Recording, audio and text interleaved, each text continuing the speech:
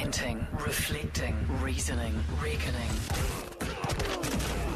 The Huddle with paperplusoffice.co.nz. Buy all your office supplies and stationery online now. We have this evening Josie Pagani. Hello, Josie. Hi, Larry. And we've got Cameron Slater, editor of The Truth, and whaleoil.co.nz. G'day, Cam. G'day, Larry. Josie, to you first. How do you see Brendan Horan, New Zealand First MP's position right now when his brother is more or less saying that, he's accusing him of withdrawing $85,000 from his dying mother's bank account? Well, he's entitled to be assumed innocent till proven guilty, isn't he? And he's saying that he's completely innocent of any wrongdoing. So we have to give him his fair due there. But look, it's either a horrible family feud. I think the mother won lotto, didn't she, in Australia? She won $1 million, or it's he is guilty. But I noticed that the only politician so far who's even hinted at going near this, because they're all backing away until they know what the hell's going on, is John Banks. Well, having John Banks complain about unexplained flows of money is like having Berlusconi. Right, and I think Mr. Banks should just stay well clear of this. Look, Cameron, there's nothing proven. There's no proof. We've got some allegations here, right? Yeah, and Winston never got any donations from Owen Glenn either. Yeah, but I mean, I just think John Banks, of all people, should stay away from this. Oh, you just love bashing John Banks. Look, the bottom line is you've got New Zealand First. They learnt on the master's knee on how to obfuscate and how to dance on the head of a pin. And there's probably more to come on this, I would suggest. Certainly from a couple of people that I've talked to today, there's a lot more to this, and that New Zealand First has known about it for months and months and months.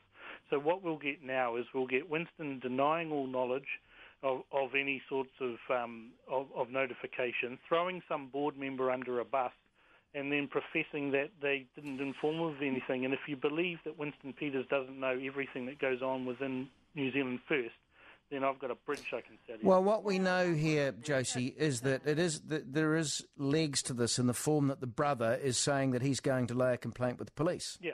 That's right, and there may well be, but the point is we don't know yet, we don't. And until we know for sure. And also, look, I'm not going to be an apologist for Winston Peters, but, I mean, he's come out and said, show me the facts.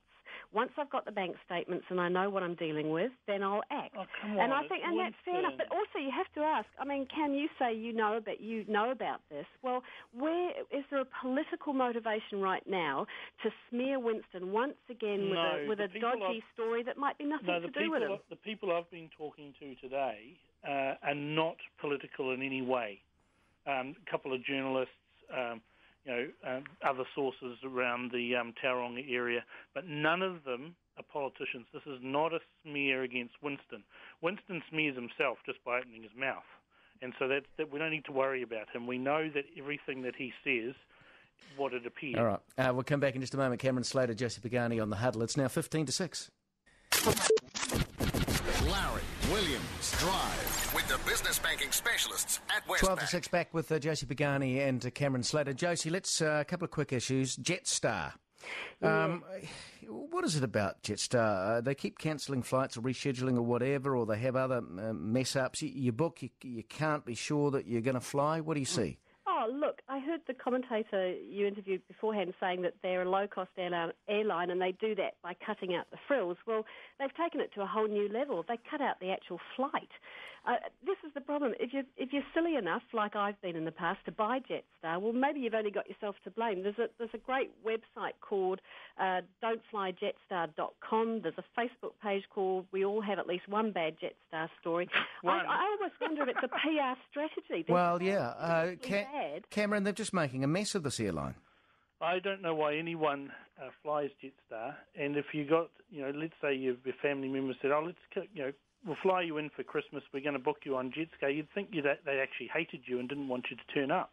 See, I've got a theory, Cam. I reckon the Taliban or Al-Qaeda are actually own Jetstar and they're running it.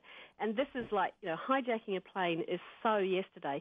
They're actually hijacking the whole industry and bringing it to its knees by running them like bloomin' Jetstar. Well, you look at the Urban Dictionary and what they call Jetstar, they've replaced the first three letters with a four-letter word that starts with S. Cameron, political marketing expert. This is Claire Robinson from Massey University. She says 4 of the country's biggest newspapers were substantially biased in their coverage of last year's election, mostly in favour of John Key. Unfortunately, we haven't got too long on this. What do you see? I think she's reading different papers to what I was reading. If you have a look at the coverage, particularly the over-egging of the teapot tapes by the media, it's just ridiculous. And then when you look at just the bare facts, I mean, we had the Rena thing just before the election where Phil Goff was in his shiny shoes digging up globs of oil for 5 minutes in his suit.